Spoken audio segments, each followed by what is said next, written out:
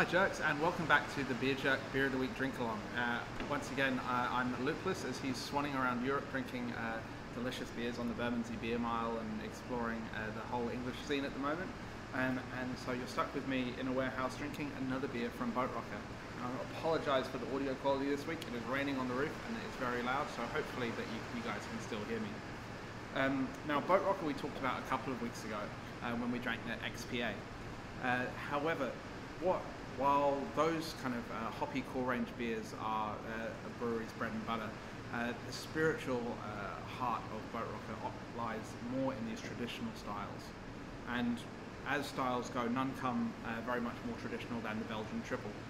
Belgian Tripels have their origin in the monastic tradition of Belgium, where Trappist monasteries like Rochefort, Westmaler, Westvleteren, and Carmelite produce these styles of beers using their in-house Belgian yeast strains.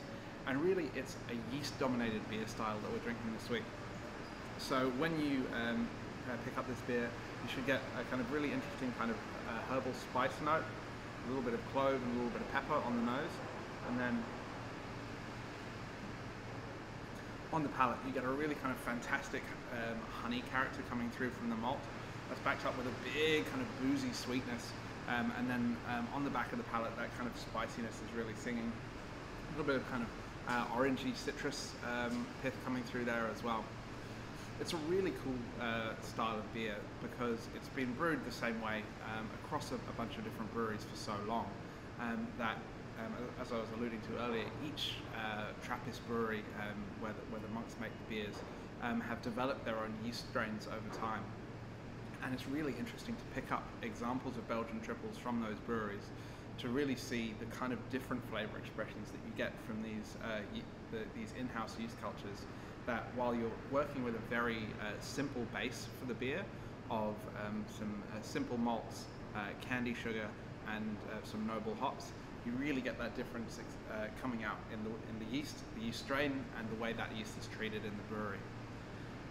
Candy sugar is a really interesting element of the Belgian Tripel, and it's used in Belgian quads as well.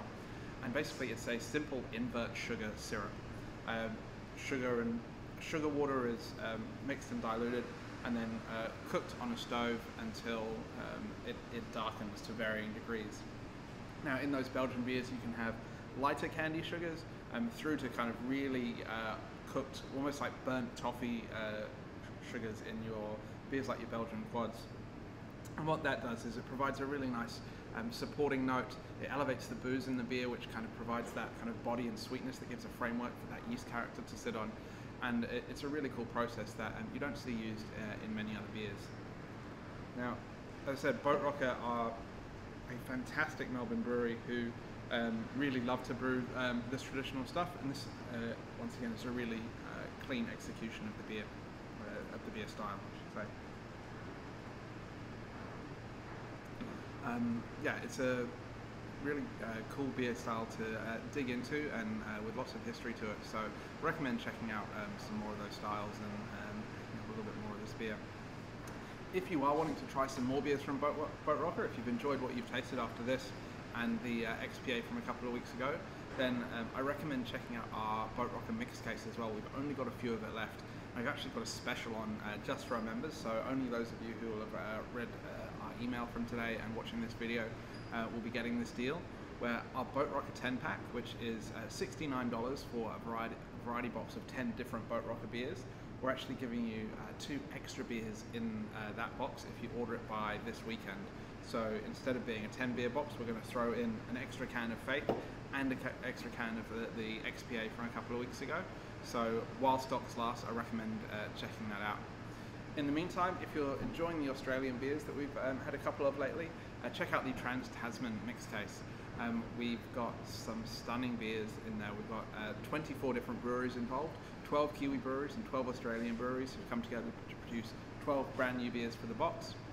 It's $120, so about $10 a tin, delivered wherever you are in the country. And if you go and have a sneaky look on the product on our website now, we've actually just published the beer list, so you can check that out. We've got some really cool innovative stuff going on. There's a Lichtenheiner, a black cold double IPA, Vijo, a hazy, navel orange farmhouse ale, some trans-Tasman IPAs, a biscuit ale, and a couple of big pastry sours. So it's a really cool, diverse box showcasing some of the most interesting and exciting breweries from around Australia and New Zealand. In the meantime, take it easy with this one. It's a slow sipper. It should get you sipping on that for a few hours this evening. And we'll see you next week. Cheers.